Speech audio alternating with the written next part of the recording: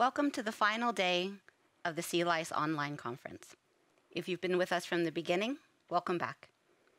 If you're just joining us, then a special welcome to you. We're glad you're here. We have already had 2 wonderful conference days, and I'm excited about the final presentations today. My name is Amanda Vang, and I'm the head of the biotechnology department at Fiskaaling. I have a PhD in biomedical science from the University of Connecticut Health Center in the US, and my expertise is in immunology and experimental models of disease. Thank you, Amanda. My name is Knut Simonsen. My background is from physical oceanography. I trained at the University of Bergen. My present position is in aquaculture-related ocean numerical modeling at the University of the Faroe Islands. The topic today is expanding options for integrated pest management, improved tools for a sustainable future. I've been looking forward to the presentation today. I think we will start just with a small delay. As in the previous 2 days, you have the opportunity to ask questions to the speakers. Up to the right corner, you can write your questions. We'll please ask you, when you are addressing the questions, start to mention the name of the speaker you want to address your question to. Now to the presentations. The first presentation today is by veterinarian Kjetil Rykkhus. He's Chief of External Relations at Sinkaberg Hansen, the company in Norway. Kjetil Rykkhus worked previously for Norwegian Seafood Federation, which is an organization of approximately 800 companies. Here he was responsible for managing and developing regulation for fish health and fish welfare. He has extensive experience working with both national and international authorities and organizations. Kjetil Rykkhus has entitled his presentation, Reducing Sea Lice Through New Production Approaches.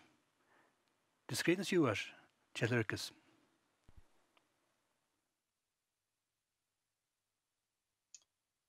Thank you for being invited and for having this opportunity to provide some information about how Sinkaberg Hansen aims at reducing sea lice through new production approaches. To start with, I would like to give you some key figures about the company. Sinkaberg Hansen is a family-owned company with head office in Næresund municipality in the northern part of Trøndelag County. This is also where we have our main activity both at sea and on shore. We also have sea activities in the neighboring municipalities Leka, Bindal and Brønnøy. Last year, the total revenue was around 2.5 billion Norwegian kroner.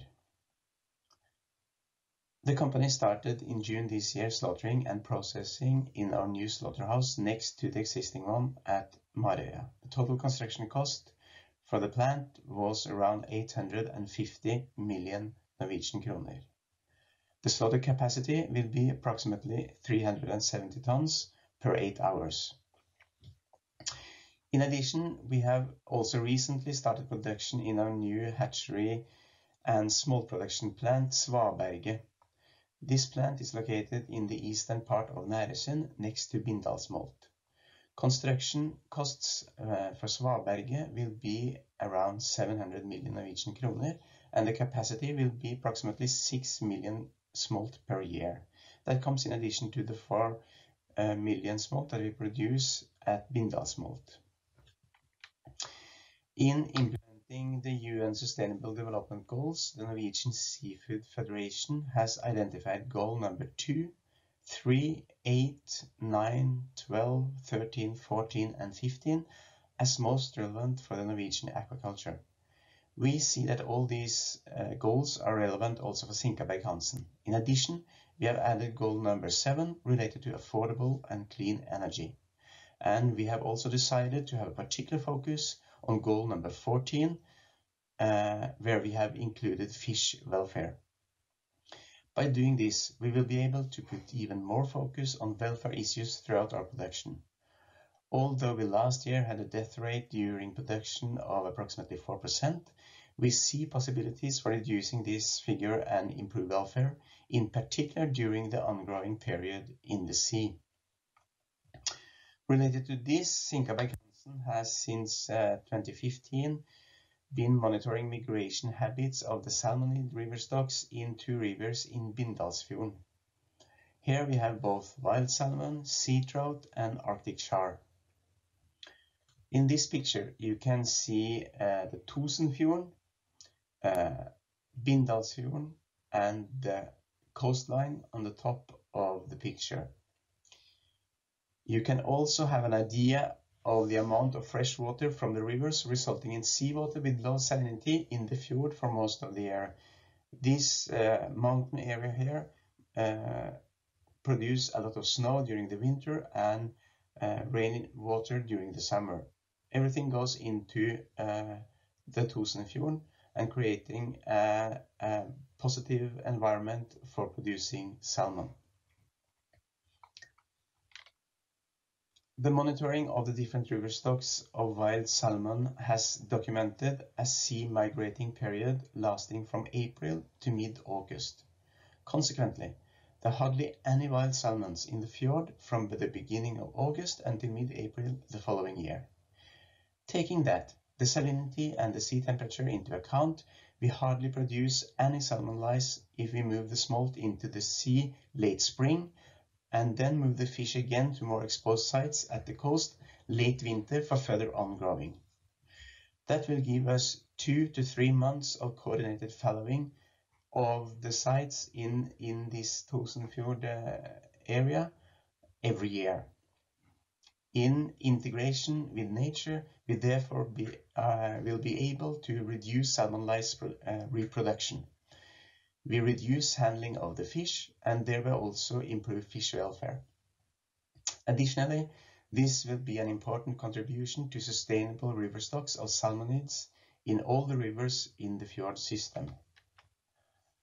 To summarize, we believe that the Bindal model will be an important production approach and a paramount measure in the basic biological prevention of limiting salmon lice reproduction in a sustainable production of salmon. That is why we have added ecology as an important preventive measure in the blue triangle. For further new approaches and in the prolongation of implementing the Bindal model, Fiskaaling is testing out different semi-closed submerged solutions.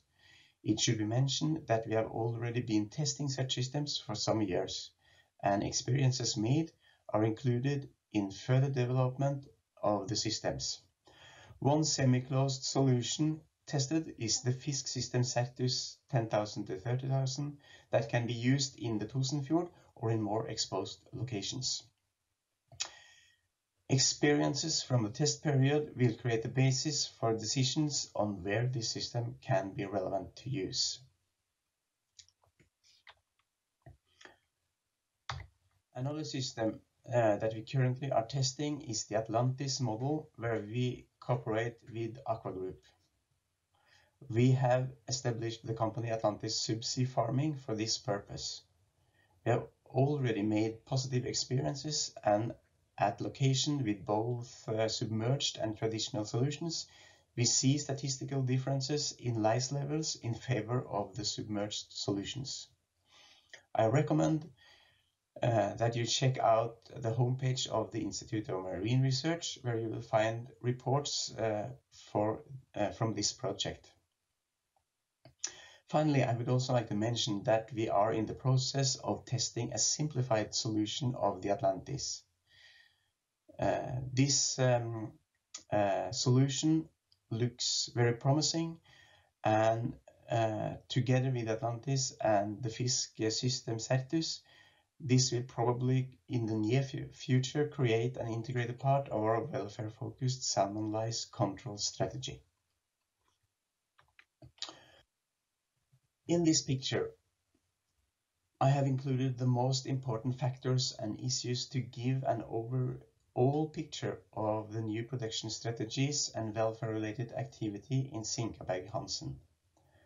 I would like to mention that in Fiskaaling, we have for several years had our own in-house health unit with veterinarians and fish health biologists. We consider that the knowledge that we have in-house and the day-to-day contact and discussions that we have with engineers and other parts of development, planning and production to be an important asset for both research, development and fish welfare. So by this, I would like to thank you all for your attention.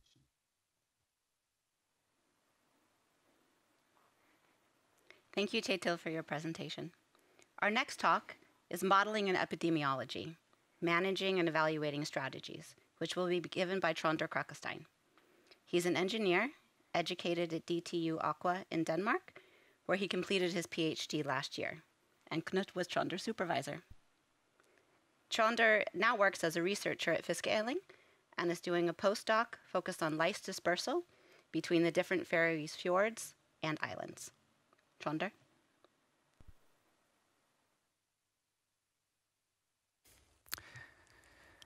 Thank you for the introduction and thank you for the chance to speak at this conference. Today I want to present how we here through our work in Fiskaaling want to improve lice management and evaluate strategies. So we can just start off with our main aim with our salmon lice studies here at Fiskaaling is to provide knowledge that could aid in the achievement of long-term control over salmon lice or even solve the salmon lice problem in aquaculture. We are of course mostly concerned with Faroese aquaculture. So how we want to do this is to develop a salmon lice population dynamic model which captures the dynamic of individual farms as well as farm networks. And if this step is achieved and validated, we can start to evaluate and identify optimal management strategies, such as which is the best treatment threshold, optimal production length, how the length of the fouling period, farm placement, and the timing of when to put smolts into the sea, and so forth. But today, we're mainly going to talk about this step, develop a salmon lice population dynamic model. So if we start with a very simple lice model, here we have a differential equation of population growth, where internal infection plus external infection minus some mortality is equal to population growth, where and internal infection is just the amount of larvae a farm produces to its own, while external infection pressure is both a background infection from the environment, from other wild salmonid fish, and the amount of larvae one farm infects another farm. So if we just briefly go through the dynamics, so if internal infection is larger than the mortality, we will end up in some sort of exponential growth. While if internal infection is less than mortality, we will end up with an equilibrium where equal amounts of larvae that come to the farm also die. So, of course, a real salmon lice system is far more complex than this. As we know, there are 8 different stages in the salmon lice life cycle, and the 3 first are planktonic and don't get affected by treatments directly. And the other 5 stages are also affected differently by different treatments. And further, temperature is a really big factor in salmon lice population dynamics, and we wanted that to be incorporated directly in our model.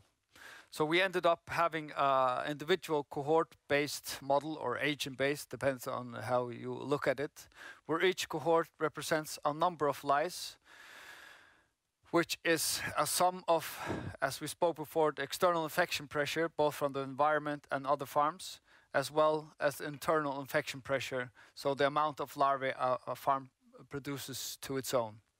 Further, we have a bioage, which is tracked, so when a cohort attaches to a farm, it has initial bioage of 0, and then the bioage follows exactly or is identical to what Hampre et al. Found in 2019. So this model is very flexible and allows for a lot of opportunities. So if we look at just an output from the model here, simplified, so here we have just constant temperature and constant internal and external infection pressure. And we have 4, so here, first here is just a simple example of how the growth is. So we have the calamus going up first. So on the y-axis here we have lice per salmon, and the x-axis we have time. So in the simplified, how the model works is that first the calamus go up, of course, and then the pre-adult, and then adult female, and here we have separated adult female from egg-bearing adult females, which then start to take off later. And then we have 3 examples here. So first here we have a treatment event where 90% of all stages on the farm die of a treatment event. So we take a treatment event that is for a short amount of time, for example, mechanical or chemical or bath treatment, work in the same way model-wise. So here we kill 90% of the stages, and then because we don't kill the planktonic larvae in the ocean or in the surrounding environment, they start to increase right away. And then they become pre-adult and then adult, and then egg-bearing females shoot up again after some time.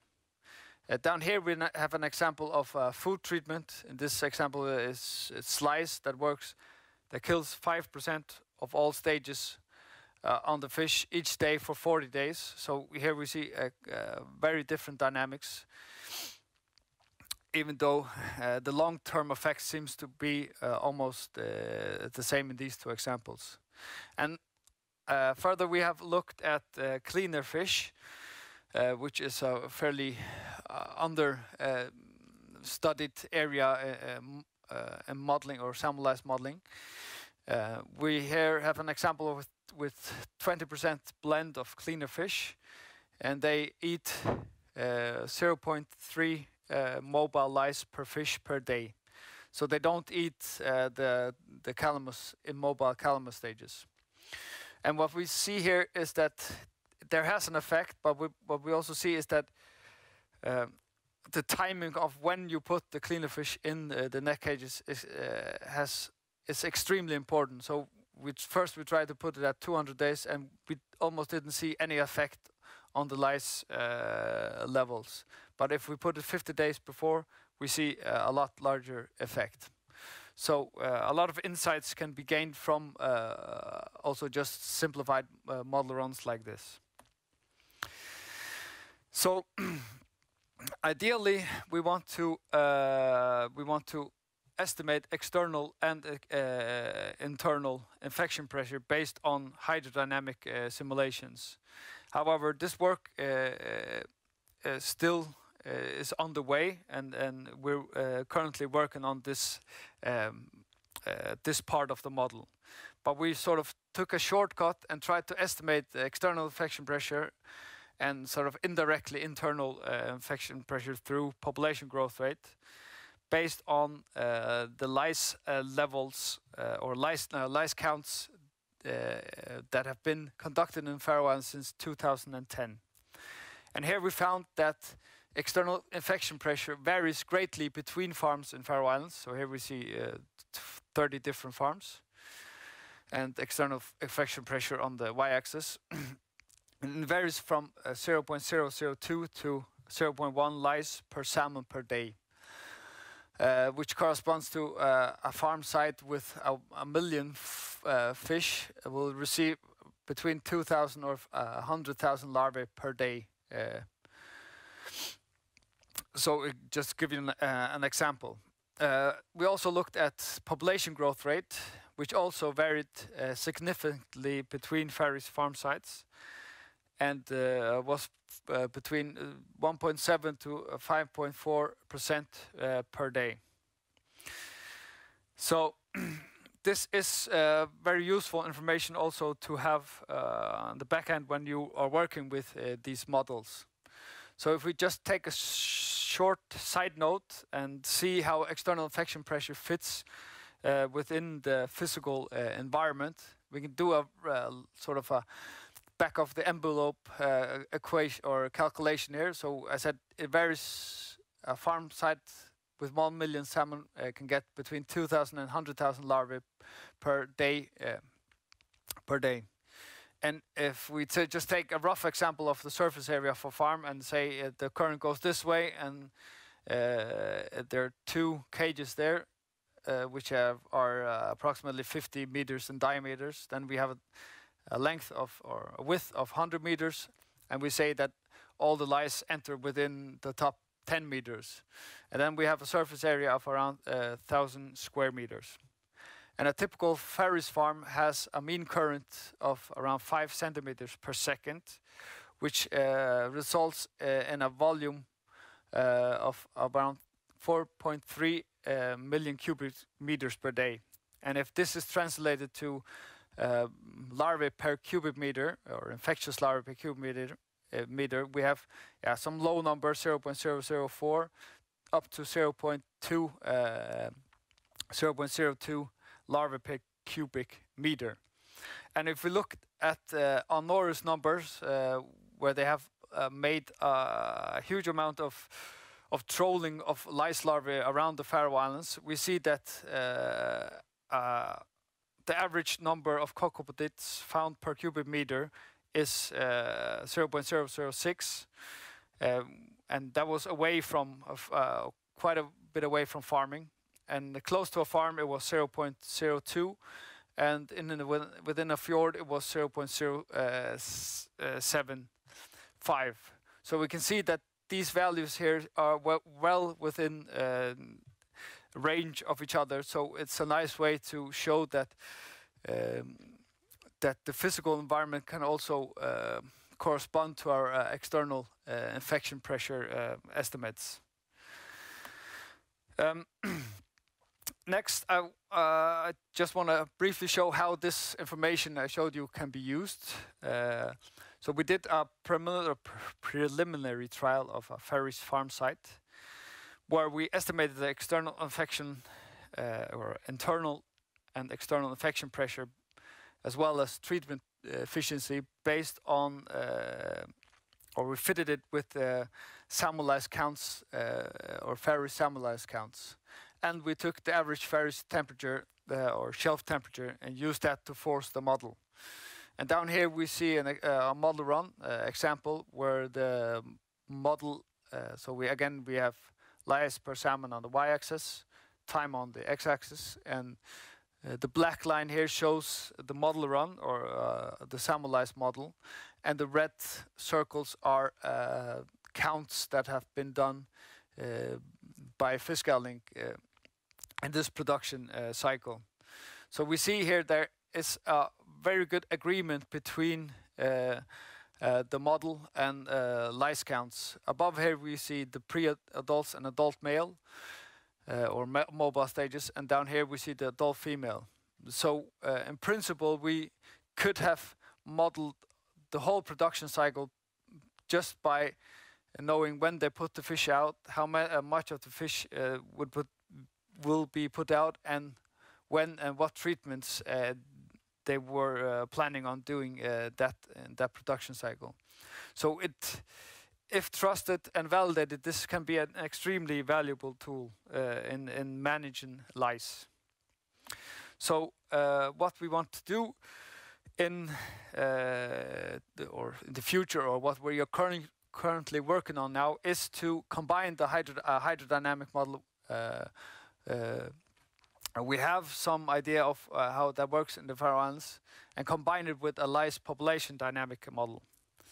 And if that step can be achieved sufficiently, we can start to answer these very important questions, as the optimal treatment threshold, what production length is optimal, how long should we follow, where we should place the farms, and when we should place the farms or put the fish out to sea. So we see a lot of potential in this method of tackling the management or strategies of lice. Yeah. Thank you. Thank you, Trond. Good to see you again. From the Faroes, we'll go back to Norway, this time to southern Norway, to Professor Tor E. Horsberg at the Unit of Pharmacology at the Norwegian University of Life Sciences. Professor Tor Horsberg graduated as veterinarian from the Norwegian School of Veterinary Science in 1983 and has since 1985 been working on and off with CS biology and control as a PhD student, then postdoc, associate professor, and the last years also as full professor. His title on the presentation today is Veterinary Medicines and Other Therapeutics. The screen is yours, Tor. Hello everyone. Thank you for inviting me to give this talk about medicinal products in salmonid aquaculture. I will mainly be addressing issues in Norway in this talk. Medicinal products, they have actually been the cornerstone of sea lice control for as long as salmonid aquaculture has been in operation. Started out with formaldehyde in the early 1970s, but was soon replaced by organophosphates, metrophenate in Norway and dichlorvos in Scotland. Later on, some of the ivermectins came along. In 1987, already ivermectin in Ireland and some other countries. Hydrogen peroxide, another topical disinfectant came along, then the pyrethroids and chitin synthesis inhibitors after that.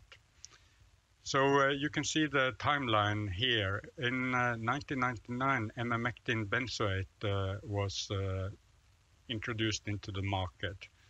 Slice, very popular products in all countries. And it then took 17 years before lufenuron was licensed in Chile.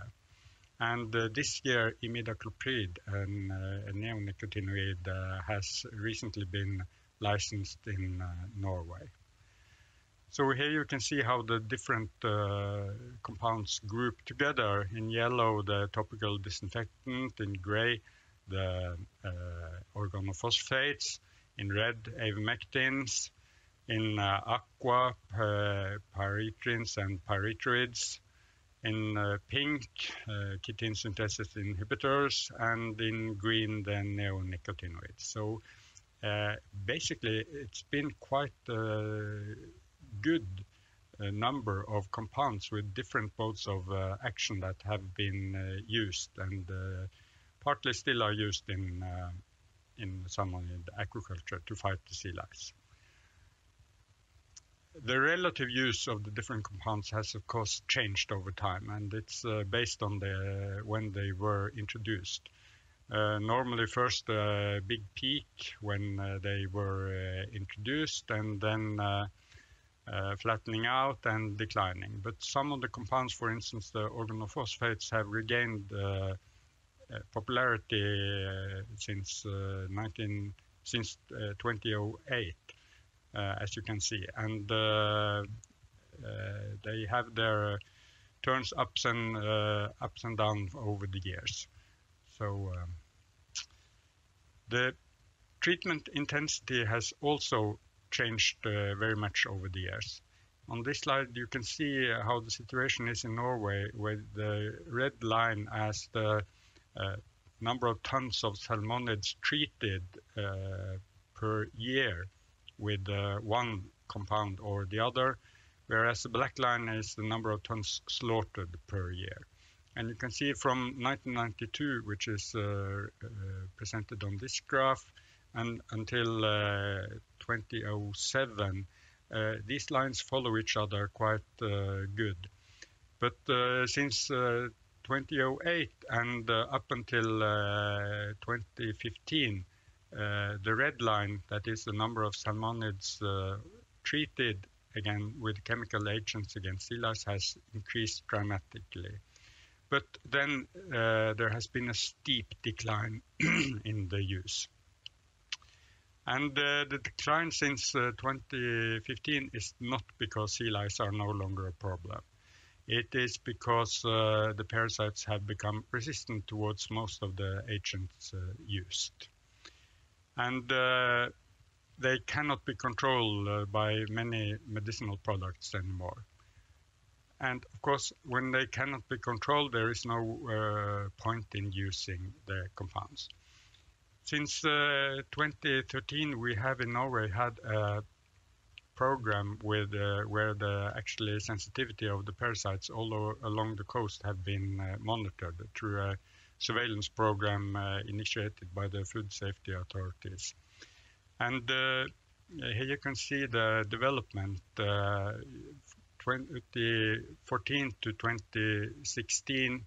You can see all compounds are increasing in resistance, whereas there is a drop for most compounds since 2017 and onwards. The exception is emamectin benzoate. And this is actually quite in parallel with the utilization of the compounds, how much is used per year, as you could see from the last graph. So when the use is increasing, the resistance is increasing. Very simple. For emamectin benzoate, there was a decline in the use up until 2018, but it was then being used more in the last year, and that's reflected in this graph.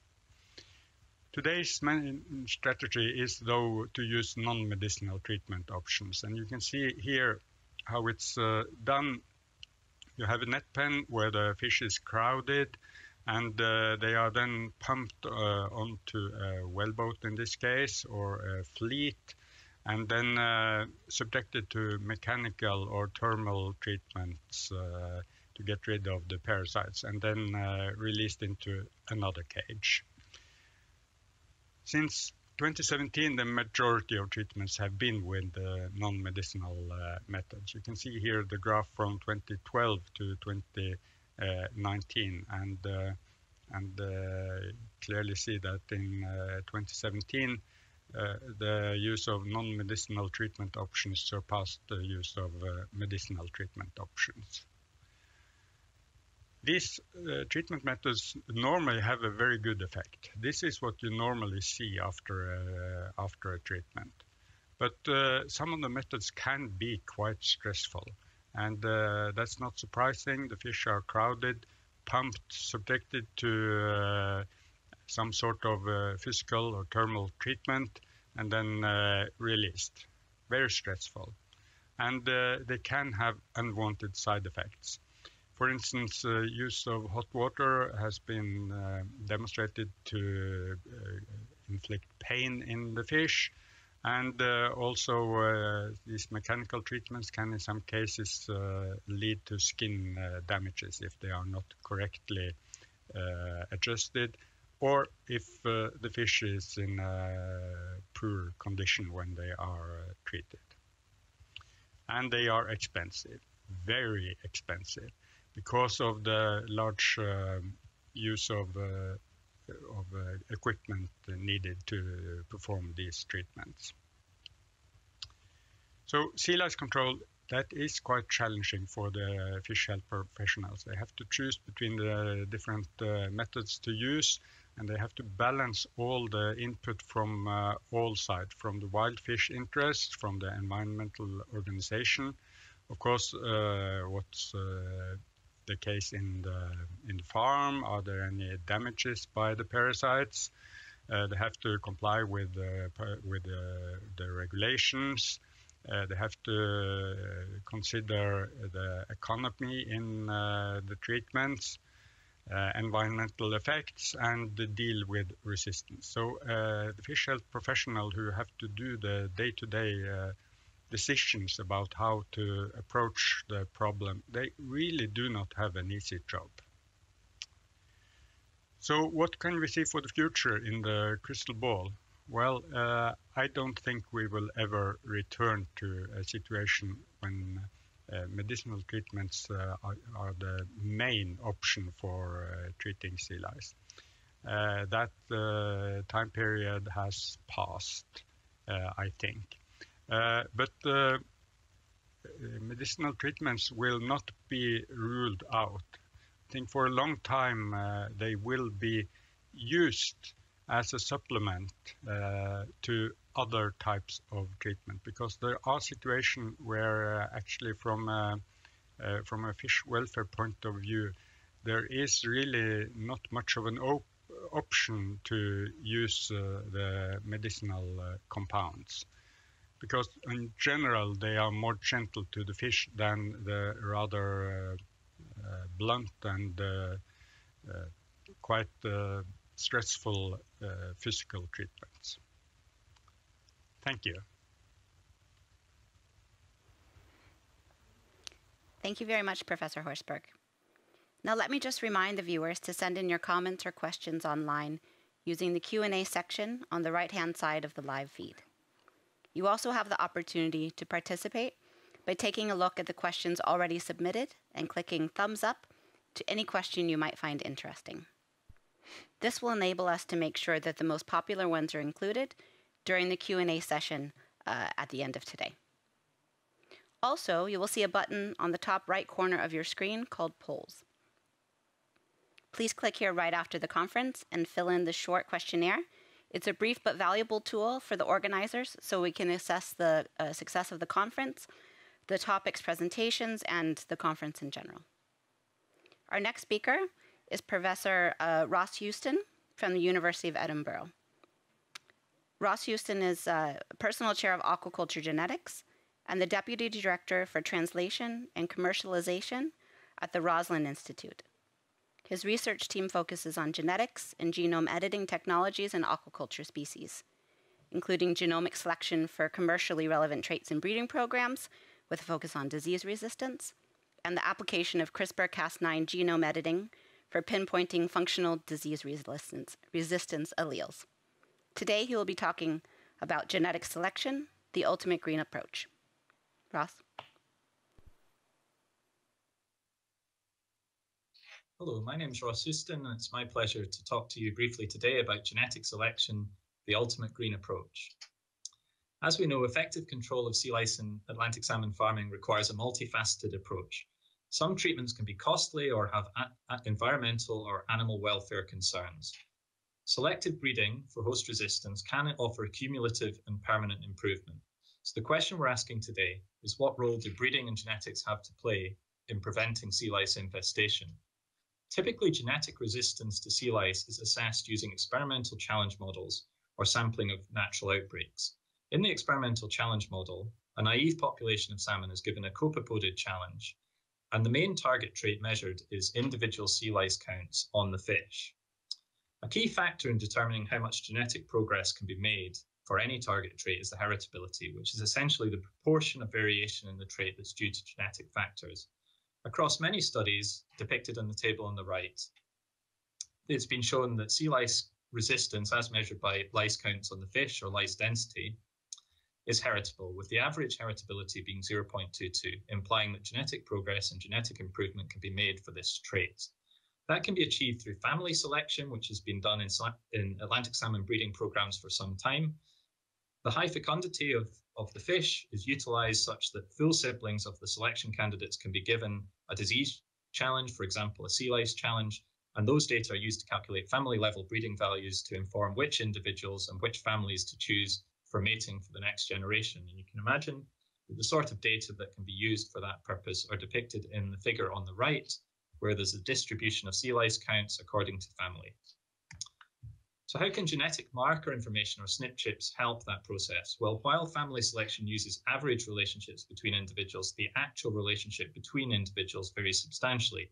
For example, you can see there in the graph on the left, the actual relationship or realized genetic relationship for full siblings, while the average is 0.5, the actual relationship varies substantially around that amount. So with family selection, it's possible to select the most resistant families using pedigree records and using knowledge of which families on average are the most resistant. But we need to consider this within family genetic variation. We also need to consider the genetic diversity of the breeding population and the fact that sea lice is not the only target trait and multiple traits are targeted for improvement. So with genomic selection, it allows this line here to be changed so that it becomes horizontal, and instead of focusing on families, it's possible to select the most resistant individuals. And that captures both within family variation and between family variation and allows for maintenance of increased genetic diversity while also increasing the selection intensity that's placed on the trait. So how well does genomic selection for lice resistance perform? Well, we did a study a while back where we tested the efficacy of genomic data for predicting breeding values. This was based on a sea lice challenge on a pedigreed population of Landcatch strain fish. They were challenged with 96 larvae per fish, and they were sampled at 7 days post-infection and genotyped, and individual lice counts were taken. We found that sea lice resistance is a very polygenic trait controlled by many loci of minor effect underlying the genetic resistance. And we assessed the genomic prediction by looking at a term called accuracy, which is approximately the correlation between the predicted and the true trait values for masked fish. And this is scaled for heritability because what we're actually interested in is the correlation with the true breeding value, which is unknown. So here, all animals are measured for sea lice counts and have SNP-chip information, but we mask the phenotypes or sea lice counts of subsets of the population and ask how well can we predict those trait measurements using the genomic data alone. And what we found is that genomic prediction significantly outperforms pedigree-based prediction, as depicted there in the figure, and also that when we reduced the SNP marker density, it didn't have a huge impact on this ability of genomic prediction, so relatively low marker density is sufficient. So that works well and has been widely applied in salmon breeding programs globally, but where is the field heading? So sea lice counts have been largely used, but I think there's a lot of scope for developing more effective target trait measurements and different target trait measurements and recording those traits. And that includes automated trait recording and artificial intelligence and different trait measurements on the individual fish, such as biomarkers of host response, lice reproduction traits, and mucus composition traits, for example. And an interesting preprint came online just recently, which looked at genetic variation in salmon chiromones and the effect that has on resistance to sea lice infectivity. Also, optimizing genomic selection to improve cost efficiency and prediction accuracy, that could be via reducing genotyping cost and efficiency or improving the accuracy of prediction using functional genomic data. I'll talk briefly about both of those.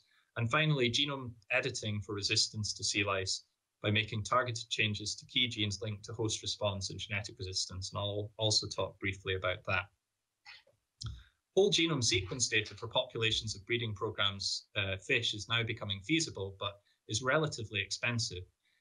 Imputation is an approach that can improve the cost efficiency of this by sequencing key individuals, for example, the parents, and genotyping others at low density and cost. And this is depicted in the diagram here, where the two parents are sequenced. The sequence information is used to define the haplotypes segregating within the parental population, such that when offspring only have low-density genotypes, it's possible to work out which of the parental haplotypes they're carrying and impute their genotypes up to the level of whole genome sequence. And that allows for higher resolution genetic studies, for example, for the discovery of functional variants, as opposed to using the linked markers that are typically available on SNP chips used widely today. And why is that useful? Well, it can be used for identifying and prioritizing functional variants to improve prediction accuracy. For example, by combining genome-wide association data with functional genomics, by comparing the gene expression response of resistant and susceptible salmon. And this allows for QTL regions in the genome that can be identified by large populations of salmon with trait information to be looked at in more detail, such that variants within those regions can be annotated according to their predicted impact on a gene and whether that gene has evidence for differential expression between resistant and susceptible fish. And that could be used for improving genomic selection models by applying differential weighting on putative functional variants. This might result in improved accuracy, but also improved persistency of accuracy across more distant animals. And finally, looking at future directions in breeding for disease resistance, genome editing for resistance could be a potential game changer. There's now major Norwegian, UK, and international consortia projects which have begun recently focused on understanding differential resistance between resistant and susceptible animals within a population and between resistant and susceptible salmonid species, and then applying CRISPR editing to increase resistance. So here, depicted on the left, is the well-known fact that coho salmon are relatively sea lice resistant, whereas Atlantic salmon are relatively susceptible. And in these projects, a lot of focus is being made on the early stages post-infestation on how coho salmon can reject the sea lice and why Atlantic salmon can. And that's looking in detail at different cell types using single-cell RNA-seq, and also looking at high-resolution proteomics, including protein-protein interactions. Those data will be used to identify high-priority genes and pathways for CRISPR editing of target loci in Atlantic salmon, asking the question of, can the mechanisms of resistance to sea lice be transferred from more resistant to more susceptible salmonid fish? And finally, I'd just like to thank everyone that's been involved in these studies and has contributed to the data and studies that I've presented today. Thank you very much. Thank you, Professor Ross Houston, for your presentation. We have now reached the final presentation in this Sea Lice Online conference. I will bring you back to Norway, this time to Trondheim, where we will meet Kjell Maroney.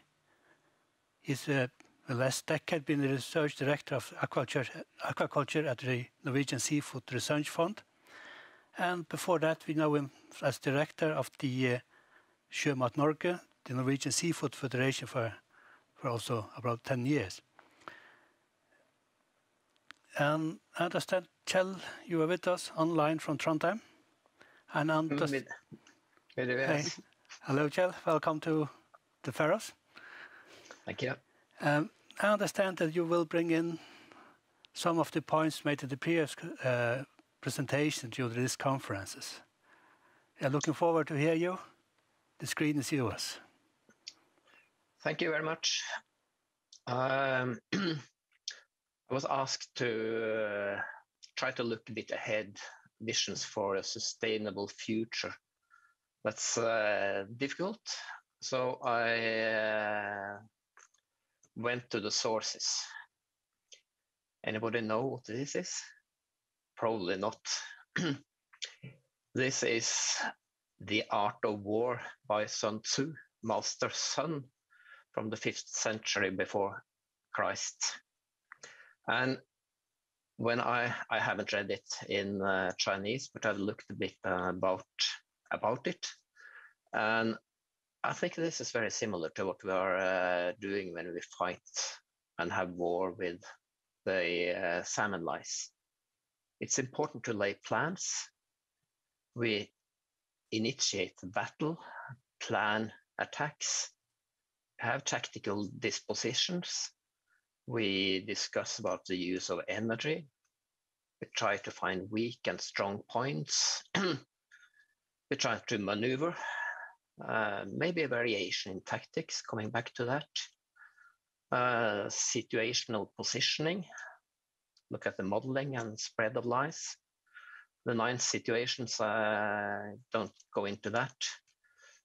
And then really attack by fire. Maybe something what Tor Einar was talking about when you have strong medicines. And also the use of spies. Where on earth are all these sea lice larvae? Where do they come from? How do they come? And so on. So I found it interesting because we are fighting a very, very clever enemy. My background is as a biologist. I got some pictures from Einar Øvergaard from IMR of the sea lice, and I get more and more impressed. How on earth has this parasite managed to develop their natural life cycle that Kjetil was talking a little about?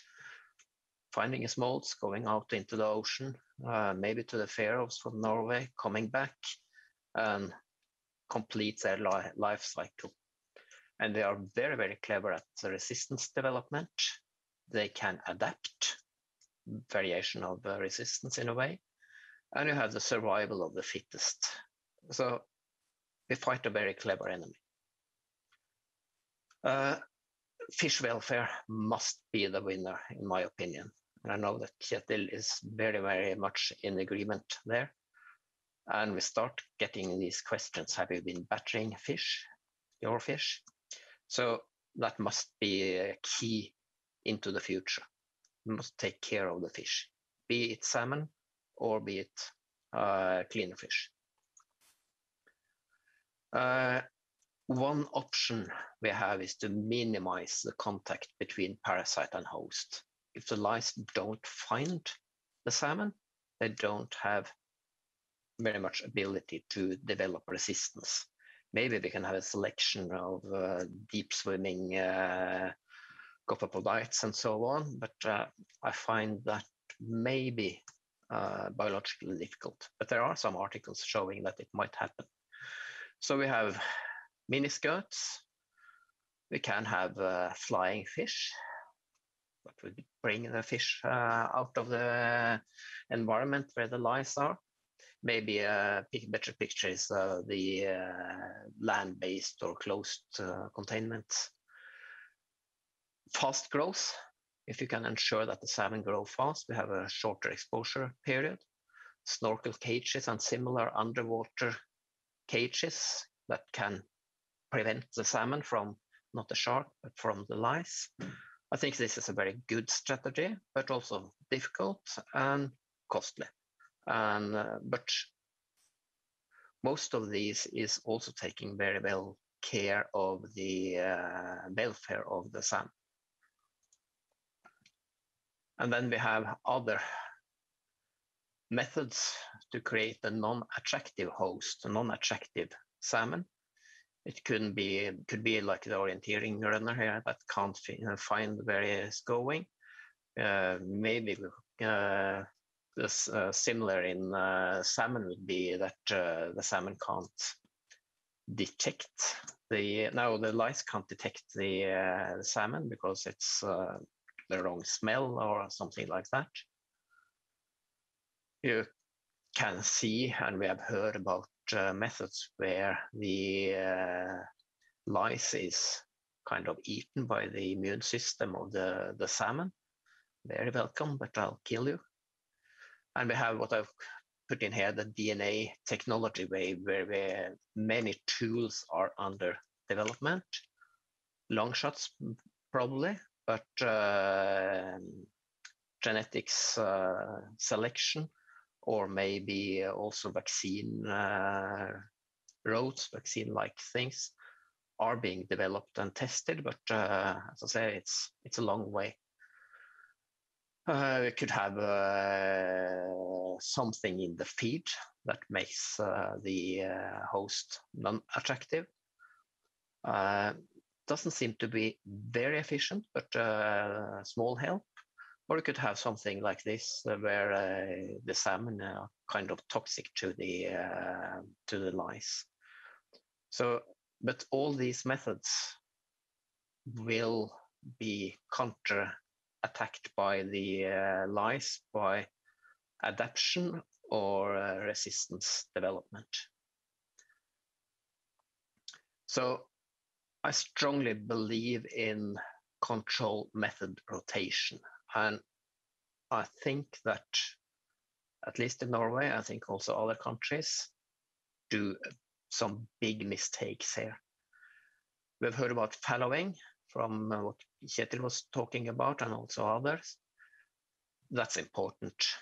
But it's also important to have a circle like this around the sun, where, in my opinion, you use one method only once per production cycle. That will make it much more difficult for the parasite to adapt, for instance, to temperature. So, and I see big delicing boats being built now big investments, and since the farmers have invested so much in these boats, they tend to use only thermalizer, only mechanical delicing, maybe not that much only freshwater, but we have to be better at that, because the lice will adapt. We have proof of it. And I think we need to, into the future, have no toxic chemical emission. These fish do not use the water for 3 days. This is from a river, but of course the live wild fish and other animals are there, and they, of course, can escape, but we see effects that I wouldn't believe and didn't believe some years back when it comes to, for instance, effect of hydrogen peroxide in the environment. And we tend to blame others. It's much more pollution from other sources, and it wasn't me, I didn't do it, and so on. But this is something you have to take really seriously, and it's very promising to see new methods coming up where the effluent from medicinal treatment is really treated well. But we also have to treat the effluent when we use thermal or mechanical methods. We have to take care of all the lice that falls off the fish, and also the lice that falls off the fish when we start to crowd the fish for slaughtering or for delicing, because we know that lots of lice falls off. That's another place where we are not good enough. My vision for the future is that we can come to this situation. We don't have any output of fit sea lice larvae from farmed salmon. Maybe we have some lice that find the salmon, but we have developed methods, vaccines, feed ingredients, or other methods so that the lice larvae that are hatched or escape, say it that way, from the farm, they don't survive in the environment. If you can manage that, that would be a long-term solution, probably. So with that, thank you for listening. If at least the ones of you that know Norwegian, if you go into our webpage, we have an area where all the sea lice, salmon lice projects that FHF has been involved in over the last 10 years at least are presented, and I think you can find lots of knowledge there. So thank you for listening. Thank you very much, Kjell, for a thought-provoking presentation. I think your insights on the challenges and possibilities that lay before us, it was the perfect conclusion to the past 3 days of excellent presentations. We now end our session that was focused on expanding options for integrated pest management, improved tools for a sustainable future. And in a few minutes, we will have all 5 presenters join us on Zoom for the Q&A session. But before the Q&A begins, the Sea Lice Online Conference would like to take a moment to acknowledge and thank our sponsors. This conference would not be possible without their support and sponsorship. First, the companies sponsoring 10-minute presentations: Benchmark Animal Health, Hidden Fjord, and now the company sponsoring 5-minute presentations: Bakkafrost, Elanco Animal Health, and Mowi, as well as our additional sponsors: the Municipality of Tórshavn,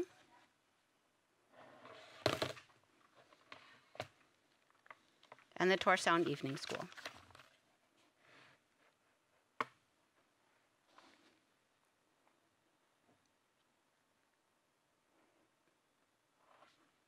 We're just waiting now for a moment to make sure that all of the speakers are with us. And once that is all set, then we'll begin the Q&A. So now would be a good time, if you haven't, to go in and give a thumbs up to some of the questions that you might have found interesting or to ask some questions that you haven't had the possibility to do yet.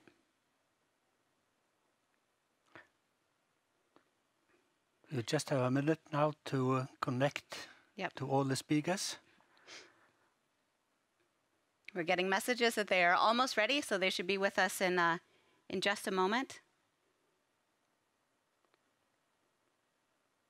So we have 22 questions so far that are online. Yep. And we're just waiting just a moment longer. So there's 22 questions I can see now that have been asked. So that should give us a nice Q&A session. So again, it's a really nice system to be able to like questions that might have already been asked.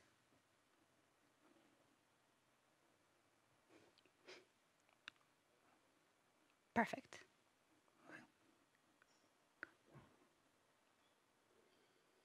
Hi, welcome back. Thank you. Welcome back, all of you. Would you like to take the first one? Yeah. Yes, I can take it. The first question I think addressed to the first speaker, Kjetil. So some people would like to know if the system you're suggesting, if it's possible to raise 1 million salmon per farm to full size using any of these options you are presenting.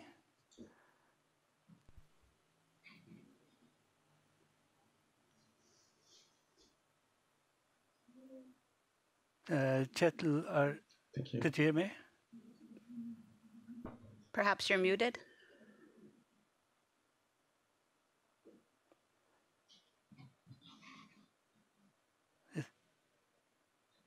Yeah, okay. Sure. While we wait for the logistics to be worked out to get Kjetil online for the question, we have another question for Trondor. And the question is, what's the largest uncertainty in your sea lice model? Can you hear me, Trondor? Yes, I can hear you. Well, there are, of course, a lot of uncertainties in such a complex and large model. And it depends on what sort of system you're looking at. If you just take the examples I have from Faroe Islands, where apparently it was enough to have constant internal infection and external infection, plus the course temperature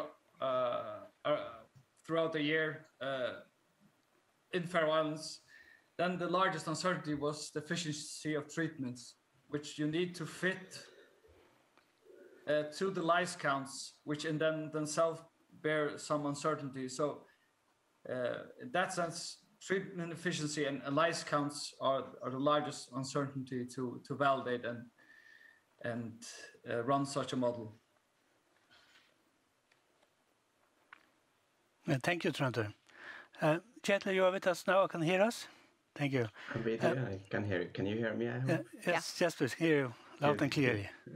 There are some people who like to know if your system you're presenting, if it's possible to raise, suggest 1 million salmon per farm in full size. Would that be possible, you think, in the near future? I think it will be possible. We haven't done that so far, but it should be possible. We have established a company called Atlantis Subsea Farming together with Aqua Group.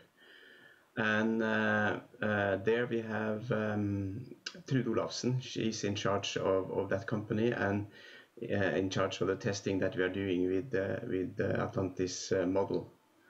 I'm quite sure that she will provide any information that you need on the possible scale of the production. But our intention is to equip full sites with these solutions where it's relevant to use it. We have another question for you while you're in the seat. Are there additional costs associated with these systems, such as power costs or logistics? Of course, we have some additional costs now in the testing phase that we are in, but when we have done the necessary investments, we see benefits from the solutions. From when we submerge the net and the cages, we see that it's possible to keep the fish down at sea levels, maybe 15, 20, 25 meters below sea level. That means that we don't have to handle the fish. We have to control the sea lice and do the sea lice counting with optimal solutions. And the benefit, we also have water feeding.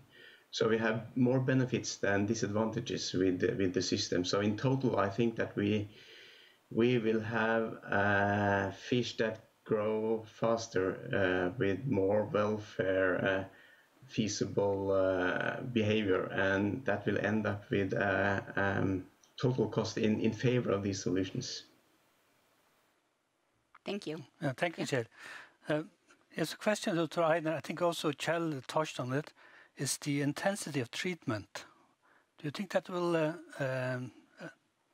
affect the lice limits we are implementing? I think you are down to 0.1 in Norway, and we are a little bit higher here in the Faroes. Maybe that related to the intensity of treatment. Well, I'm not 100% that I understood the question correctly, but of course the lice levels, if they are lowered, that would, if you are depending on these chemical treatments, you need to do more treatment. But the point is, in Norway, that was not the reason why we had such an increase in the use of medicinal product, because from 2012 there hasn't been any major adjustments in the lice level allowed. It's been 0.5 adult females for most of the year and 0.2 during the spring. Before that, and the level shouldn't be exceeded. Before that, it was mandatory for the farms to treat when they were exceeded. So a slight change has been, but I don't think that's a major issue here. I'd like to comment a bit on that, because in a way I'm coming back to my vision for the future. No surviving functional larvae coming out from farmed salmon. And I've come to I have the opinion that it's important to keep the numbers as low as possible at all times, because the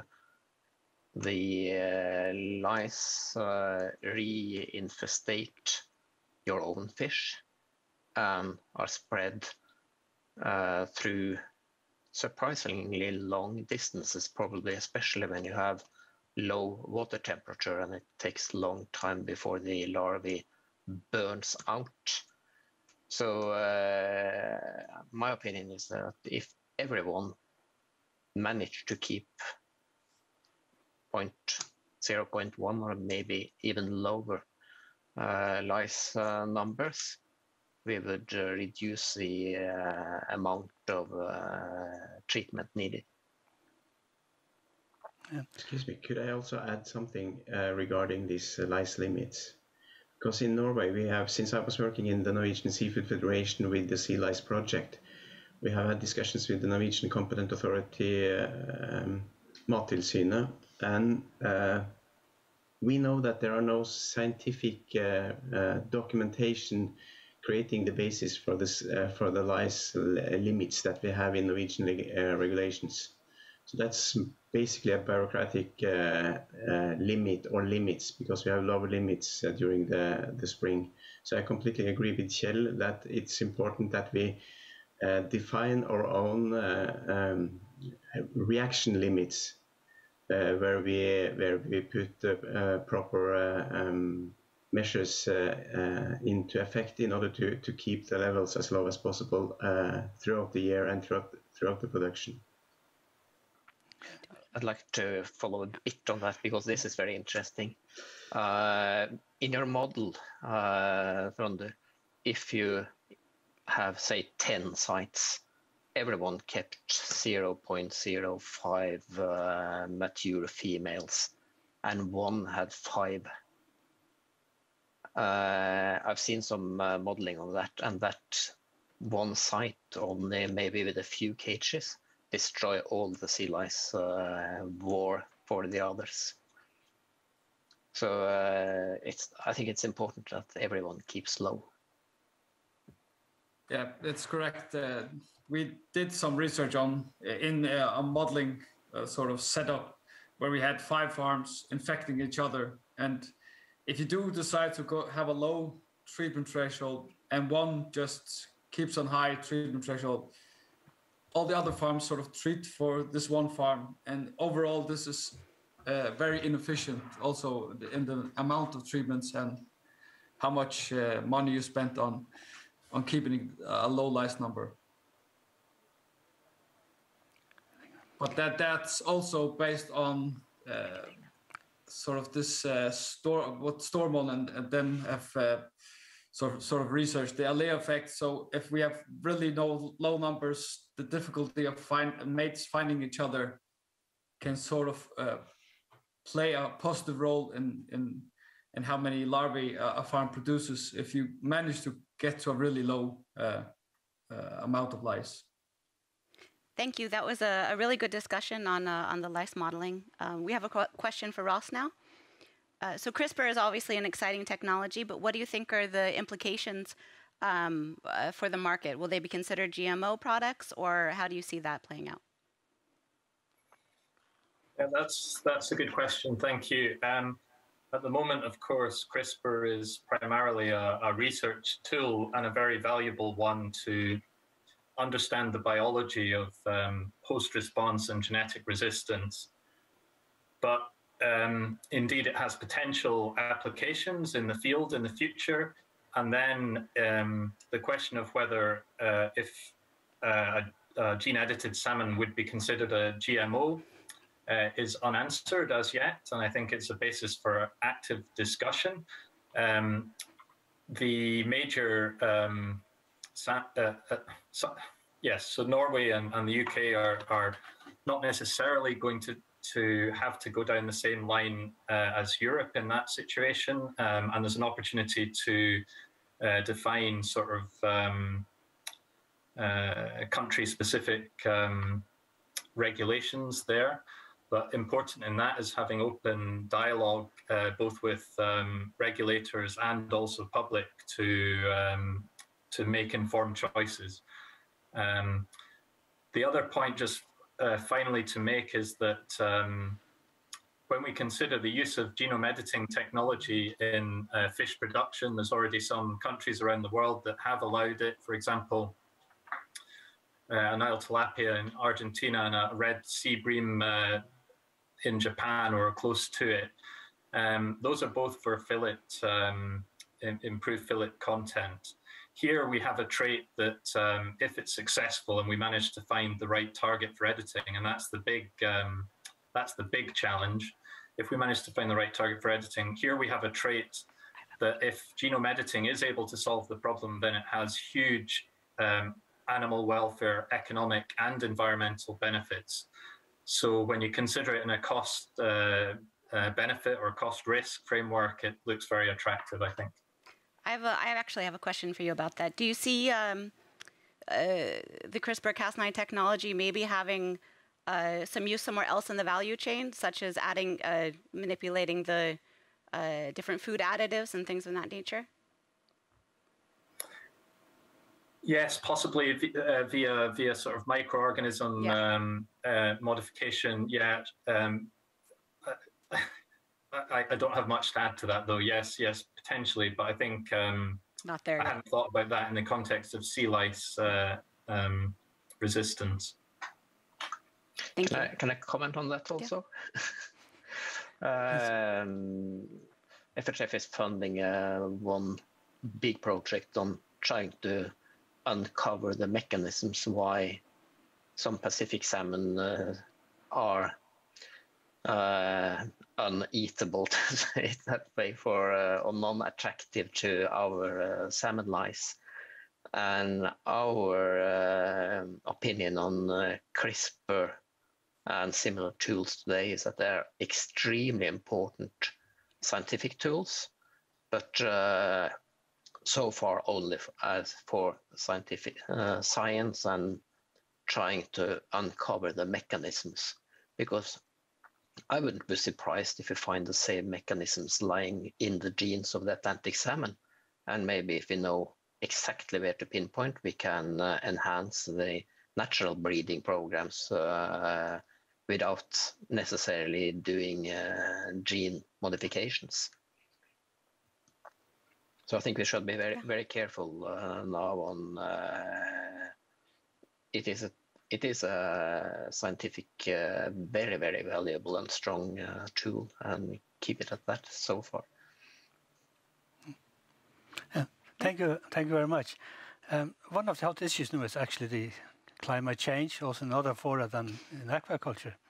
And I wonder a bit, some of the question are how will the change of temperature or increase in temperature affect the sea lice situation and future treatments.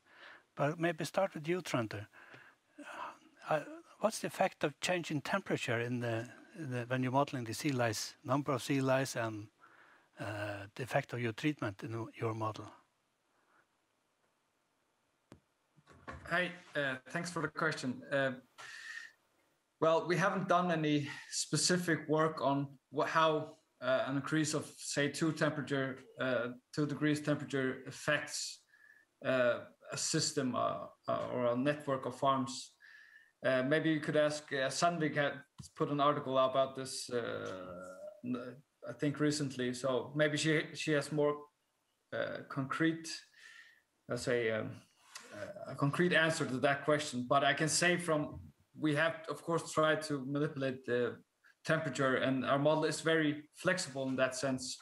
And if you increase the temperature with 2 degrees, it just makes everything go faster. So the development stages or the stages are shorter, and the females produce more larvae, which it just increases the population growth rate overall.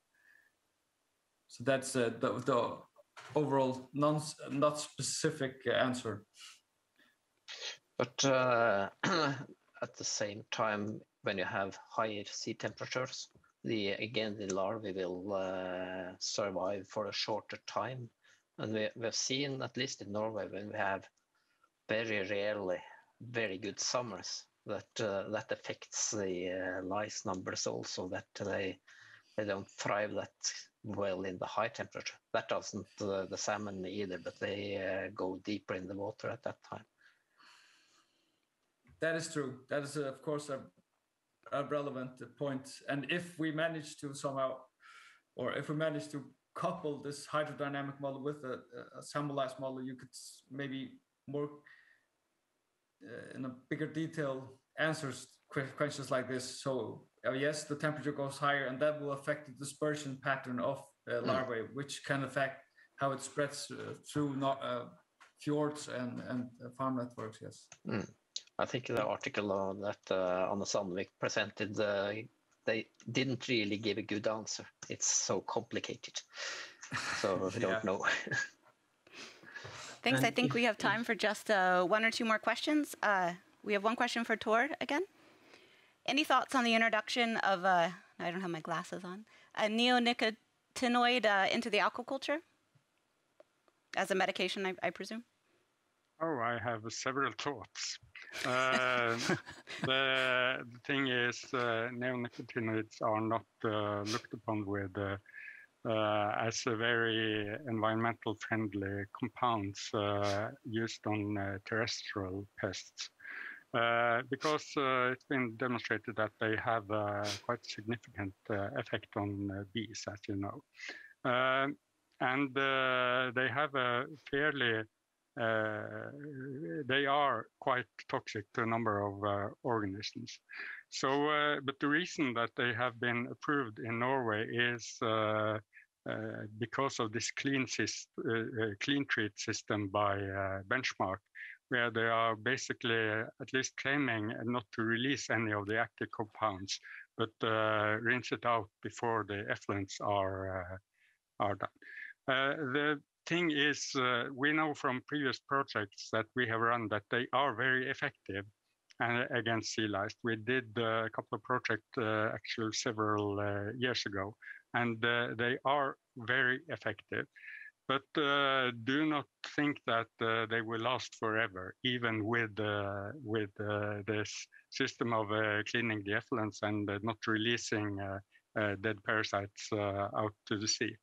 They will be prone to, the parasites will be able to develop resistance towards them at the end. You may prolong that period by correct handling of them and not overusing them.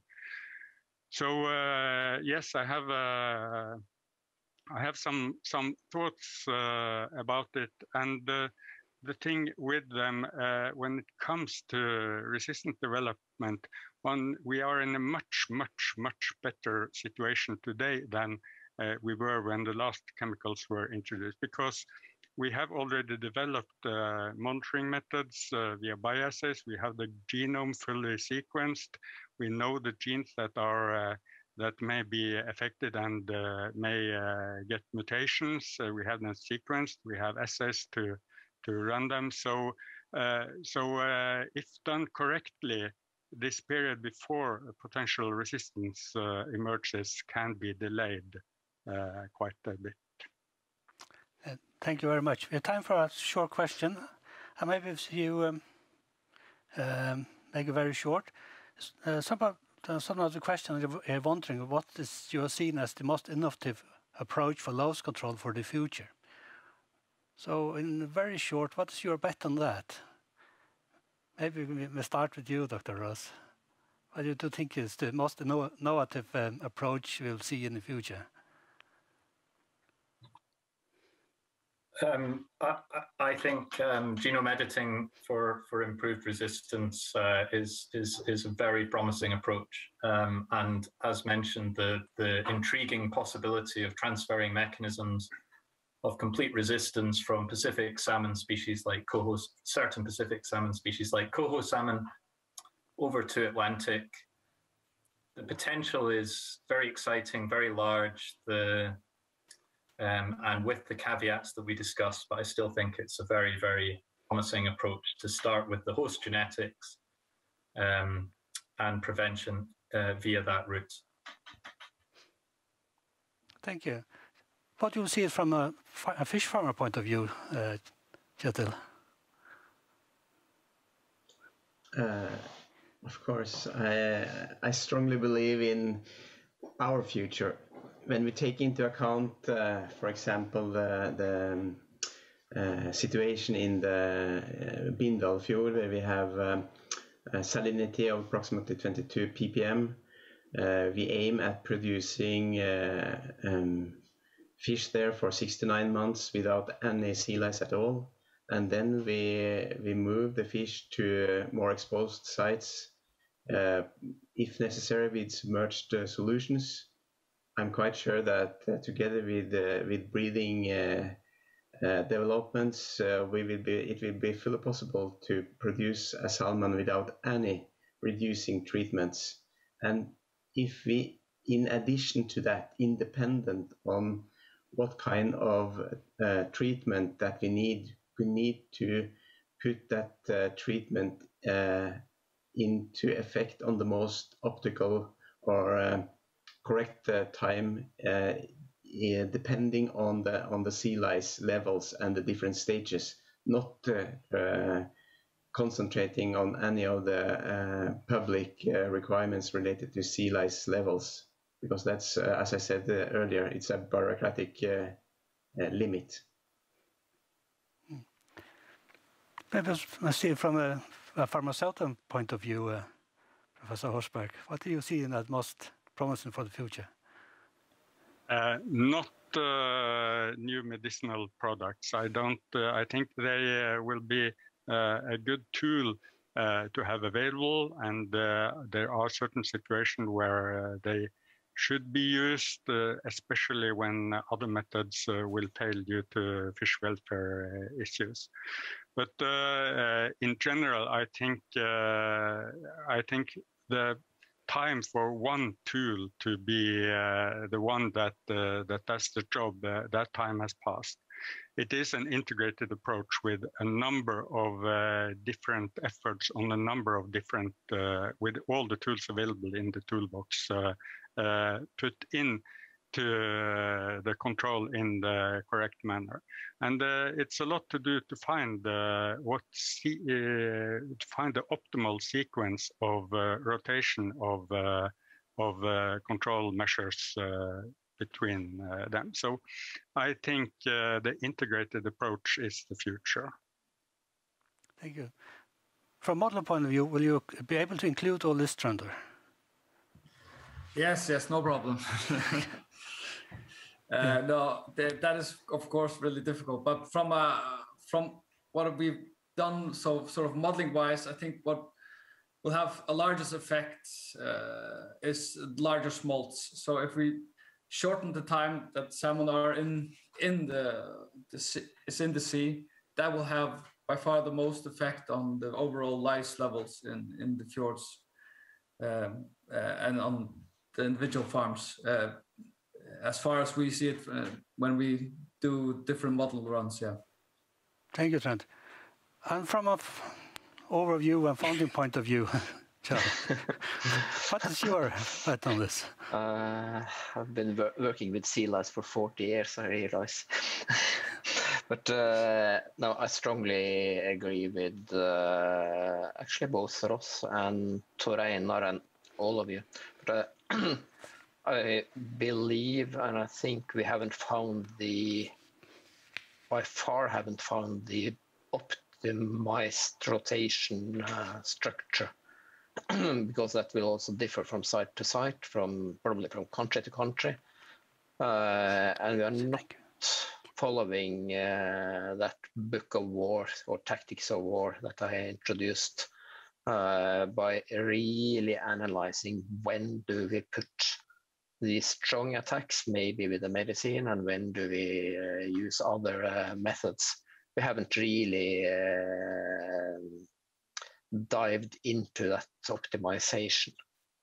And then I'd like to comment on shorter production site time in sea. Yes, that means longer production on land.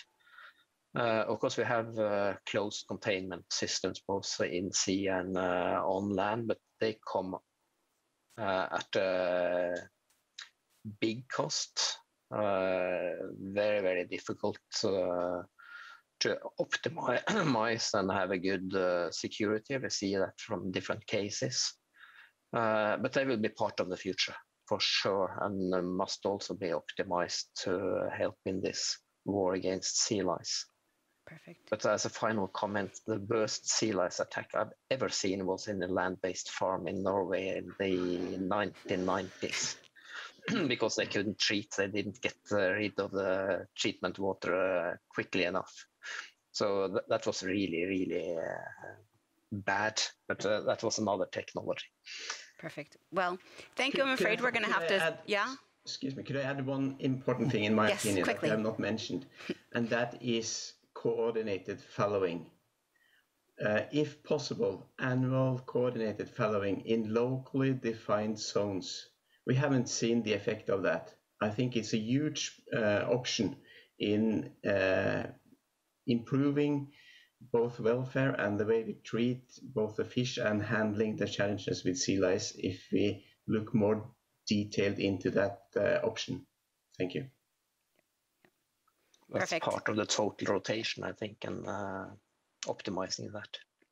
Right. Thank you for those final comments. Unfortunately, we do have to wrap up this Q&A session now due to the time. But thank you for the conference participants, for all your questions and comments, and a big thank you to the presenters for sharing your perspective and experience with us. Yeah, it was a really nice day, I think. I think we really enjoyed it. Thank you very much for your time and effort and your very good presentations, and finally this good discussion. Thank you. Now, as we mentioned earlier, we're very grateful to our sponsors. And we will now have our first sponsor presentation, which is from Benchmark Animal Health. So you'll be hearing a presentation on the field efficacy and safety of Ectosan Vet against Calagos elongatus, infecting Atlantic salmon. And it's going to be delivered to us by veterinarian Peter Ostergaard.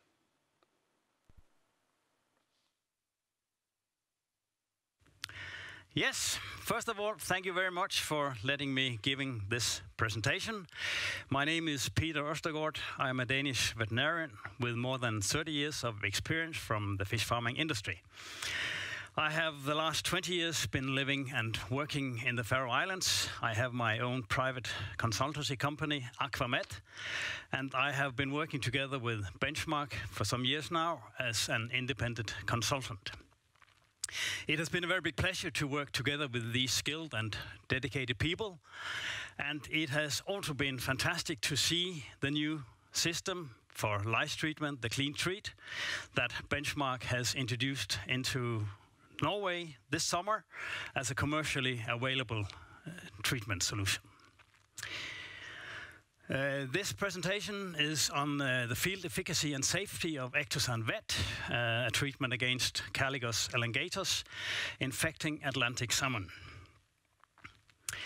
The agenda for this presentation is a short introduction, something about the study design, the results, efficacy, animal welfare, water quality, dose maintenance, and of course, at least and last, conclusions.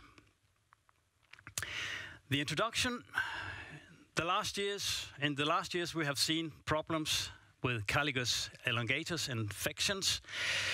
We have seen it in most salmon-producing countries. Also here in the Faroes we had big problems with this. The Caligos elongatus is considerably less host-specific than the salmon lice, the Leptospira salmonis, and adult life stages are considerably more mobile, which means that it allows the transfer between hosts. And we see that infections are more transient with rapid onset of infections, and that is making the prediction and the preventing and planning much harder. Husbandry techniques, as we use like following with very good effect on the salmon lice, has very little effect on Caligos, and of course that's giving the wide range of host species that enters and leaves into the farming areas from time to time. So to handle this situation, it is important to have as many tools available as possible in order to successfully implement a rotational strategy and to make it possible to prolong the lifetime of each treatment. The study was a GCP field trial conducted in Region 7, North Trøndelag, in Norway in autumn 2019. This trial included 3 production sites with total 23 pens treated over 32 treatments, which mean that we had to split some of the pens.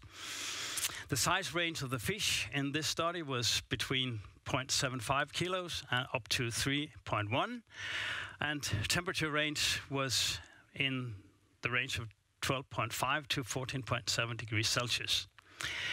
Inclusion criteria for the pens was at least 0.2 adult lice per fish, and I must say that was the smallest of those problems we had during that trial. Lice count were performed at the following time points: pre-treatment within 24 hours before the treatment, and immediately post-treatment within 24 hours as well after the treatment. We used quite a lot of time to count lice in the pre-treatments. One of the trials I had more than 2,000 lice in the sedation tank after the treatment, before the treatment, of course. And the post-treatment count was much better because practically there were 0 lice in those. The treatment water was reused up to 3 times, which means that we had 4 treatments in 1 treatment water portion. And we had continuously monitoring of water quality parameters and also monitoring the dose throughout the study. And after treatment, all post-treatment water was purified with the Clean Treat system. And just to let you have an impression or how to see this system works, we have a wellboat and a Clean Treat vessel with a filter system. But we take the fish from the pen into the wellboat, make an accurate dosage of the medicament, treat the fish, and we deliver the fish into a new pen via a dewatering system. And then we take new fish in and treat up to these 4 times as mentioned before. And after the treatment, the wellboat goes to the clean sheet vessel and deloads the water into that one. And here everything is rinsed, it's filtered with removal of organic matters. And then we start the clean sheet process through the filters. And before we discharge the water, everything is controlled with a dosage control to be sure that there are no medicament in the discharge water. And immediately before discharge, the purified water is run through an UV filter to minimize any kind of spread of pathogens. If we look at the results, you can see on the left side a lot of lice in different stages. We had a very good reduction, total efficacy on adult sea lice, and you see a reduction in the calamus. That might be due to the mechanical handling as well, but maybe we also see some efficacy here. When we look at animal welfare with one of the most ultimate parameters, mortality, we can see that there was no elevation of mortality. We had a very low level mortality post-treatment.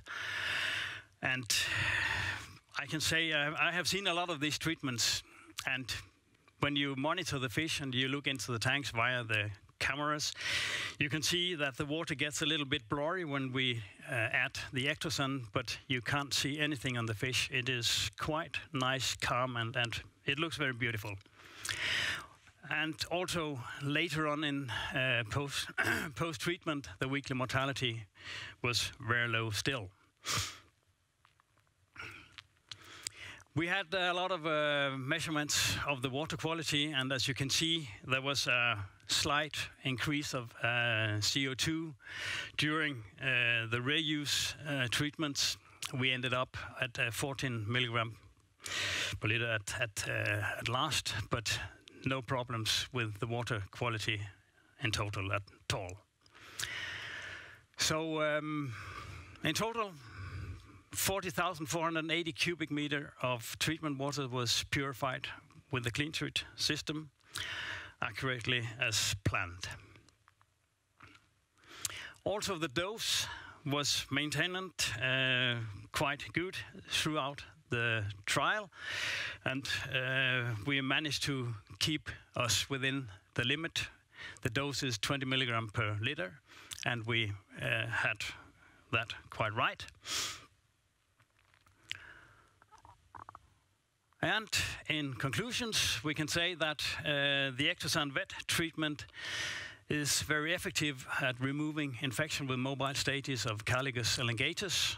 It is a very safe lice treatment for Atlantic salmon. There are no safety impacts observed at all. We were able to use treatment water up to 4 times, and we managed to keep the treatment dose maintained within 10% of the target dose throughout the whole treatment. And fish were exposed to a mean maximum exposure time of 168 minutes. A few times we had some problems delivering the fish back into a pen, and I have been there for, it was up to 4 hours with the fish in the tank, and absolutely no problem still. The fish tolerate this very good. And regarding the clean treat system itself, it showed suitable and effective to purify treatment water containing Ectosan Vet. We delivered quite purified and clean water after the treatment.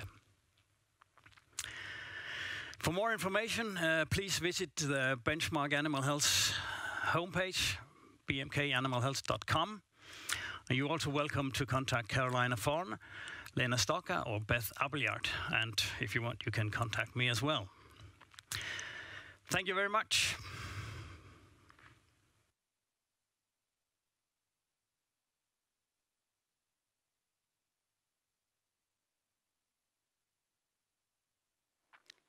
Thank you, Peter and Benchmark. The second sponsored presentation for today is from Elanco Aqua.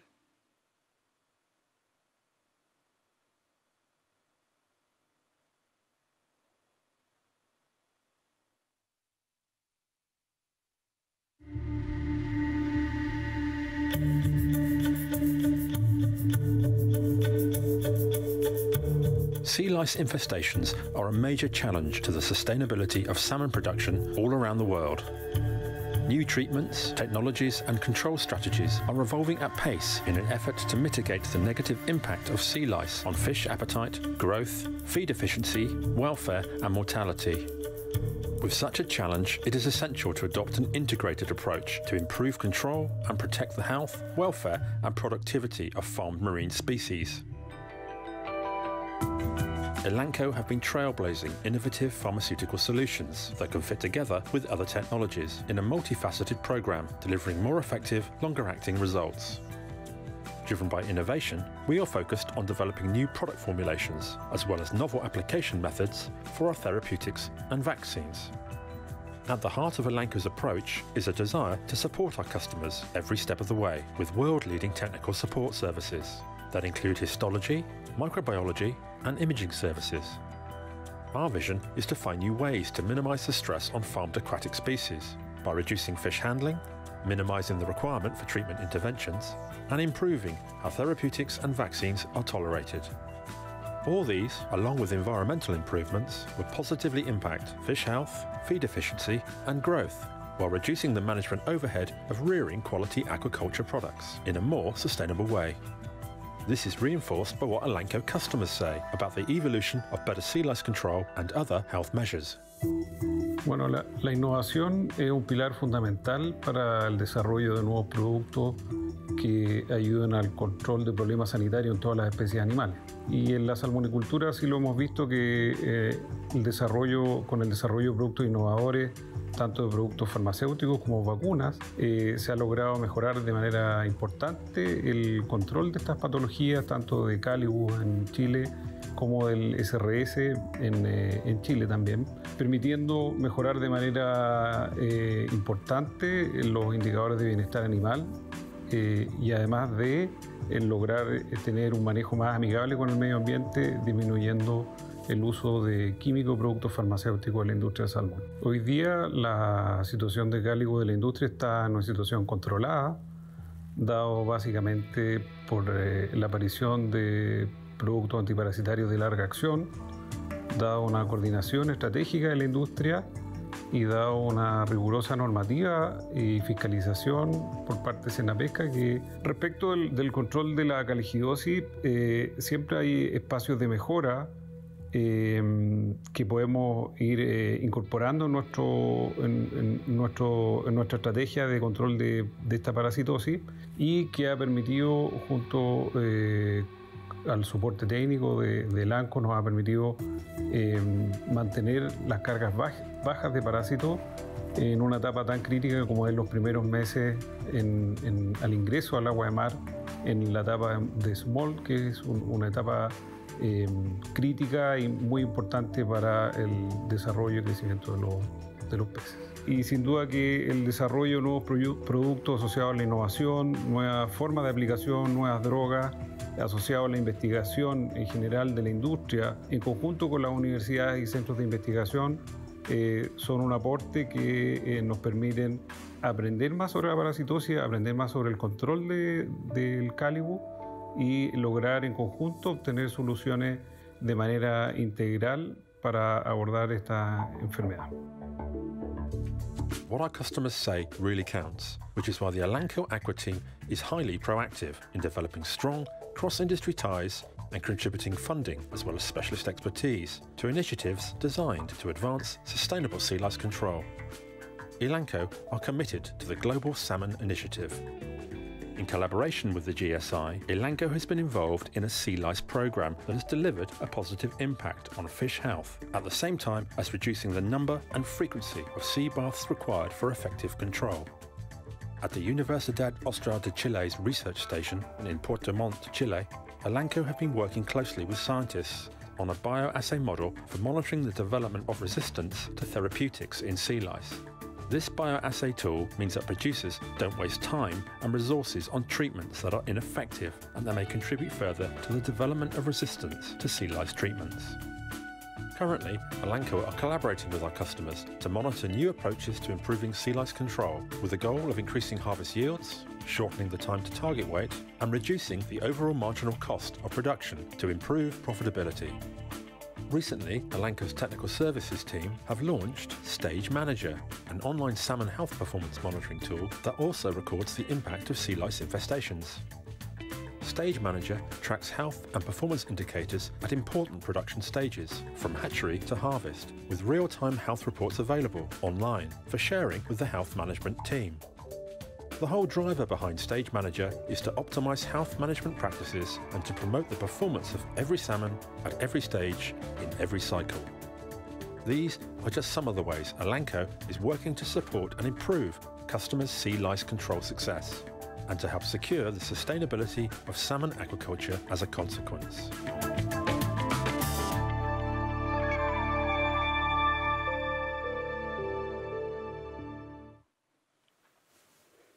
Thank you, Benchmark and Alanco, for these informative and interesting presentations. So as our online conference is drawing to a close, the next item on our agenda is the 13th Sea Lice International Conference in Tórshavn, Faroe Islands. So we are aware that the COVID pandemic may still interfere with our plans, but we're optimistic that the situation will allow for hosting the in-person conference in May 2022. So until then, we will continue our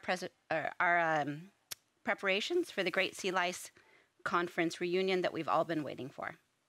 So please get your calendars out and reserve the dates now. 9th to the 13th of May 2022. Destination Tórshavn, the Faroe Islands. Now please enjoy this short video, which is an invitation to you all. You will hear the year 2020 in the video, but please ignore those details and just remember the 9th to the 13th of May 2022.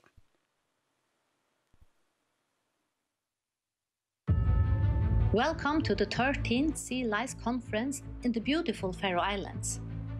Fiskaaling, the official conference host, is planning to give you a memorable and enjoyable conference and an unforgettable experience. The Sea Lice Conference represents a unique opportunity to interact with internationally renowned sea lice researchers and other stakeholder groups. The conference themes include sea lice biology, genetics, modeling, treatments, and fish welfare.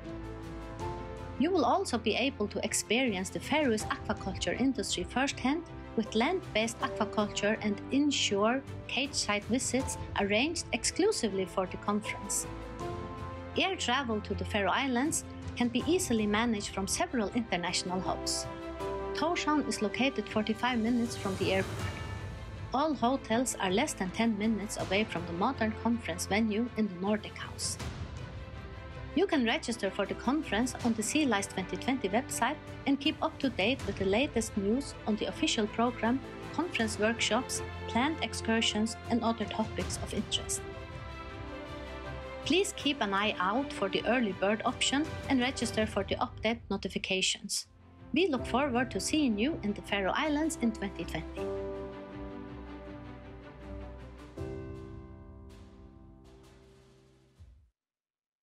Thank you, Knut and Amanda, for hosting this session.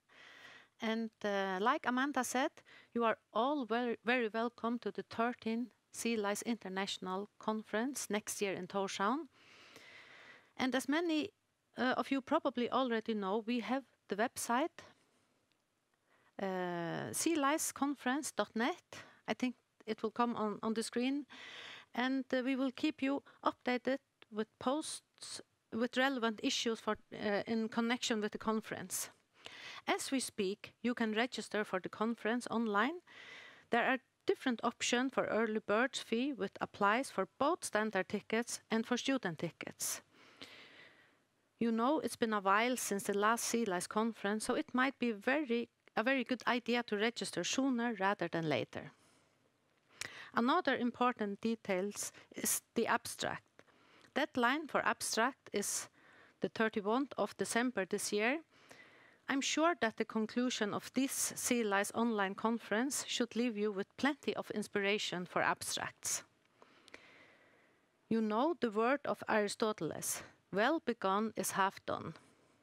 So let's see this conference as a good beginning to the big conference in May 2022, where we all shall meet and greet each other, but most importantly, present and discuss sea lice topics and issues. Again, we will be able to meet, talk, ask, answer, and make network and so on. The Faroe Islands will be waiting for you. Fiskaaling and the organizing committee are dedicated to put together the best possible conference program as possible. But please remember, the most ingredient of all to a successful Sea Lice conference is you, the participants, presenter, and poster authors. We look forward to seeing you in Tórshavn next year. Now, in the light of the Sea Lice Online conference of Tuesday, Wednesday, and today, I feel very assured that the Sea Lice community is well and strong. I'm impressed of the high-quality presentations these 3 days. So I want to thank every one of you who shared your expert knowledge in an inspiring manner. And to see all the questions from you viewers was a testament to the drive behind international research efforts. We didn't have time to address all the questions you sent, so this is another good reason to register for the conference next year. Thank you for all your participation. I think this conference demonstrates the most important of such events. We have had more than 800 individual registrations for this conference alone. There is much to achieve as long as we manage to bring together our collective intellectual power. This is how we can create a real superpower of knowledge, as to speak. I'm so inspired today, and I can't wait to see many of you here in May 2022. You will experience one of the smallest countries in the world, but I promise you will be met with the warmth of our heart when you see us here. We have pre-booked hotel accommodation in brand new hotels for you, and the conference center is the most fantastic center of its kind in the Northern Europe, in our opinion at least. And we will show you our fjords and mountains and all the modern aquaculture installations that make up for the highly successful fish farming industry in the Faroe Islands. One final note, please remember to press the poll button and let us know what you think about the Sea Lice Online conference. It will help us making the 2022 Sea Lice Conference as good as possible.